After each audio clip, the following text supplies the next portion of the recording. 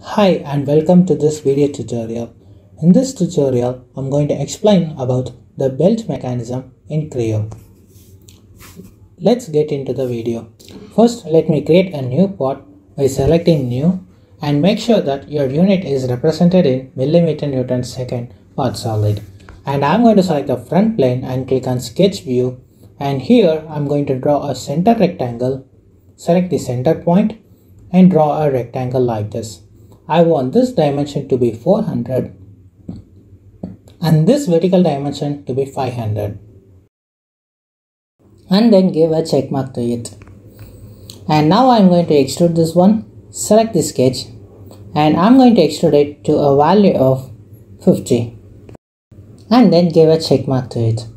And now I'm going to select this face and then click on sketch and go to sketch view, and here I'm going to draw two circles with equal diameter constraint applied. Let me edit this diameter value to 30, and I want this dimension to be 180 and I want this dimension to be 120 and this dimension to be 100 and this vertical dimension to be 100. And then I'm going to create a center line, a horizontal center line to mirror this one. And now I'm going to select these two circles. Just select this circle and hold down the control key and then select another circle and use the mirror command to mirror this one. And then give a check mark to it. And now select the extrude command once again. And here I'm going to extrude it up to a value of 100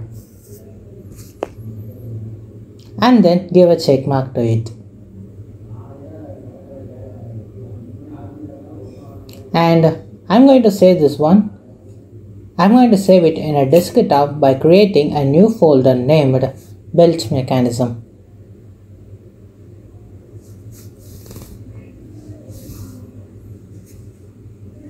And then click on OK. And I'm going to name my file name as Pulley support. And then click on OK. And let me close this one. And now I'm going to create the second part. So I'm going to set the same MMNS part solid as a default unit. And now I'm going to select the front plane and then click on sketch and go to sketch view, and here I'm going to draw a circle, a two circle with the outer diameter of 200 and inner diameter with a value of 30. And here I'm going to draw another circle. Just select this point and draw a circle whose diameter is going to be 10. And I want this distance to be 85.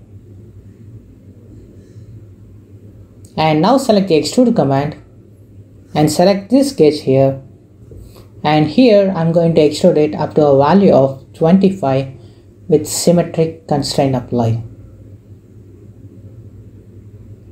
So this is a symmetric extrude. So I have applied a symmetric extrude here, and I'm going to save this one.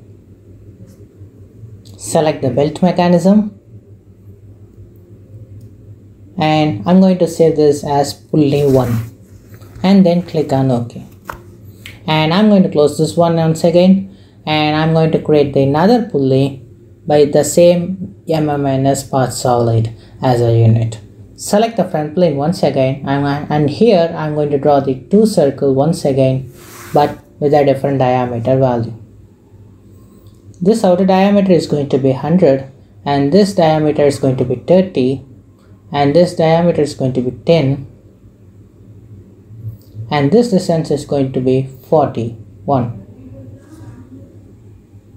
Let me change to 40 and then give a check mark to it, and now I'm going to extrude this one. Let me extrude it to a value of 25 with a symmetric extrude and then give a check mark to it. And now I'm going to save this one. Select File and Save As, and I'm going to save this one as the Pulley 2. And then click on OK. And I'm going to close this one, and now I'm going to assemble these components. Select the new assembly and make sure that your unit is represented in millimeter newtons second assembly design. And here I'm going to select the assemble command, and here I'm going to import the pulley support first. I'm going to make this as a default constraint and then give check mark to it. And now I'm going to assemble the pulleys. Select the assemble. Let me import the pulley one first. First, make sure that it is pin mechanism, which is a rotary mechanism. Just select this axis and this axis and make them a coincident constraint. Now select this face and this bottom face and make a coincident relation. Now my pulley is fully constrained. Just give check mark to it. And select the assemble once again. This time I'm going to import the Pulley 2. First of all, I'm going to set this as a pin mechanism and select this axis and this axis and make sure that a coincident relation is displayed, and select this face, and with this face just give a check mark to it.